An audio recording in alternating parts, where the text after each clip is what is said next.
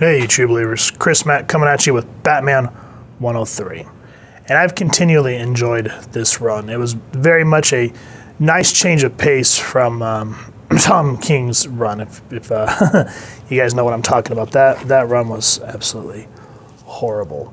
I like, in this particular run that we're going with against Ghostmaker, that Bruce, in a sense, has met his match. I don't remember if they referenced who this guy's name is, but he was essentially training the same places that Bruce was. And every time he learned something new, he wanted to try to take Bruce down and humiliate him.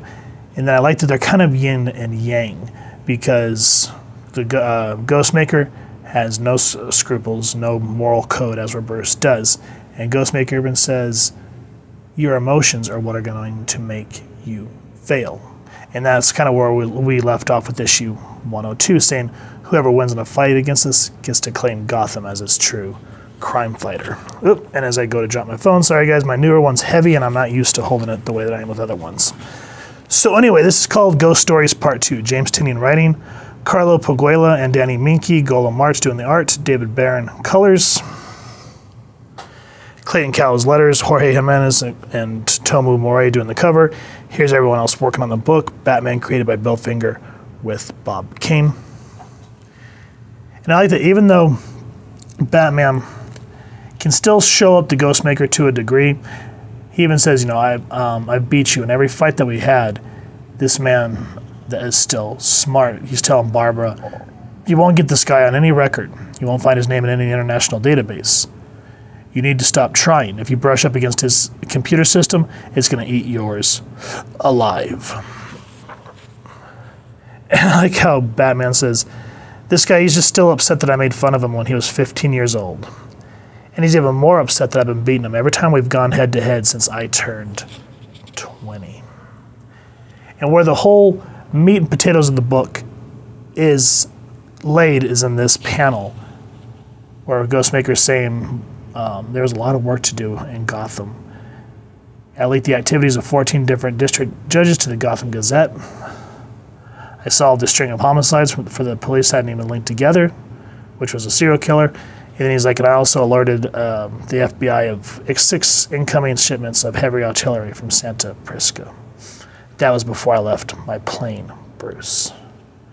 And I like how, yes, there's talking, but unlike when we were going over Inferno, how it was like sitting and talking, it didn't feel like there's any progression. They're at least fighting. You know, we got the opening page with a little bit of sitting and talking that set up more of why this guy is such a threat. And then we get into seeing how he's a threat. Instead of like, again, in Inferno where, okay, Destiny's the threat, but instead of doing anything really new with it, we just referenced back to House of it was House of X #2. Here, we're seeing how he can really flip on Batman, how this Ghostmaker can turn and work and just fight like a wild dog. And it shows because he gets stabbed and just kind of starting to really get his ass kicked, and this is where him and Harley kind of reconnect. And again, there's this moment with Clown Hunter, which I'm kind of on the fence about. His one shot really kind of irked me. If you guys want to check out the review on that, there was so much potential there and they wasted it on tropes. But as you can see here, Ghostmaker, a real threat. And then I don't want to spoil here how Batman says this is how I'm able to essentially not one-up you, but how I do my homework better than you do, how he's saying Ghostmaker goes half-cocked, but how Bruce is able to play the long game and always succeed, as Batman does, you know. And there's times where he fails, but he always does his best. And Ghostmaker essentially says, I'm going to take you off the board. I'm going to show you what type of crime fighter this city actually needs, because he does not listen to Batman. It's just in one ear and out the other. Like at the beginning when they're both sitting in the sand, he wants to fight Bruce, and Bruce is like, not today. And he goes, what's wrong? This isn't you.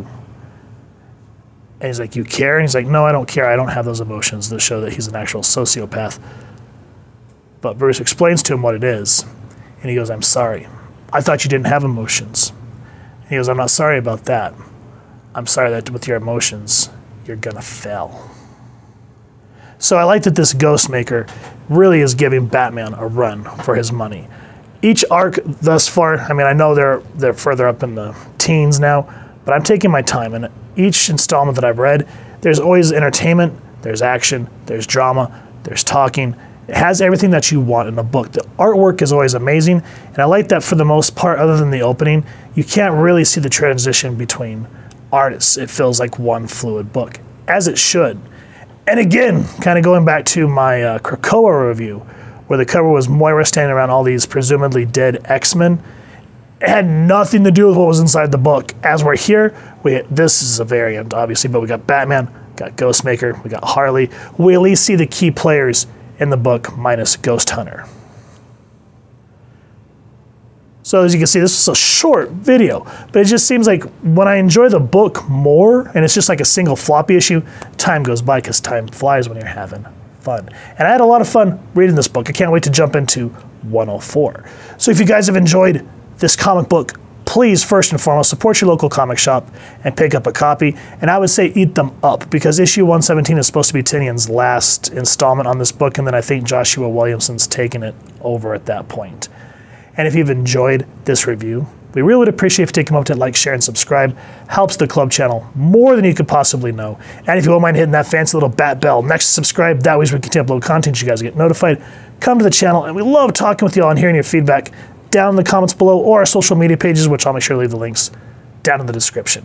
So with all that said, thank you so much for stopping by. Hope you all continue to have an absolutely amazing day reading, and happy hunting, true believers.